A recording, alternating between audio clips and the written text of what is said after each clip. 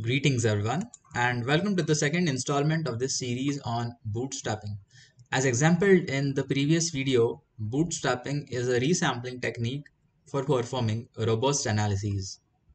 To understand bootstrapping better, we will take the help of this dataset, which we have seen a number of times, where data regarding a band's album sales in millions and adverts in millions are given.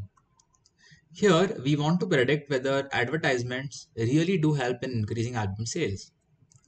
To do this, we will use simple linear regression. To know more about regression analyses, check out my playlists on linear and logistic regression. First, we will obtain a correlation. To do that in JASP, you can select the regression drop-down menu, go to correlation, and select both these variables and put them into the variables box. Here we can obtain 95% confidence intervals also, and notice that here is an option to perform bootstraps.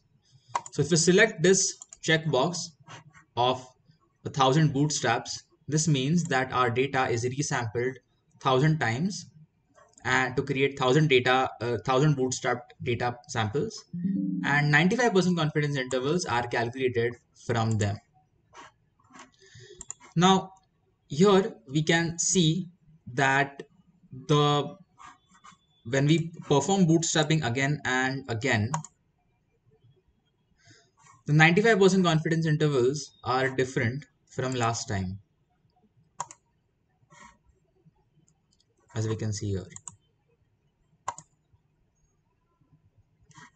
Right.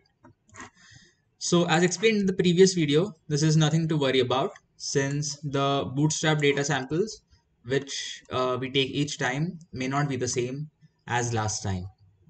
Next, we will run a linear regression analysis with our dependent variable, which is sales, and our predictor variable adverts into the covariates box. Now, we would like to do bootstrapping to obtain beta coefficients and 95% confidence intervals. To do that, we will go to the statistics option and we will select the 95% confidence intervals box and the bootstraps box. And here we can see that this is using 5000 bootstraps, while this was using only 1000 bootstraps right here. So thing to note while running the analysis, when you increase the number of bootstraps, the software will take a little more time to run the analysis because it needs to sample more bootstrap data sets than when it has lesser number of bootstrap samples.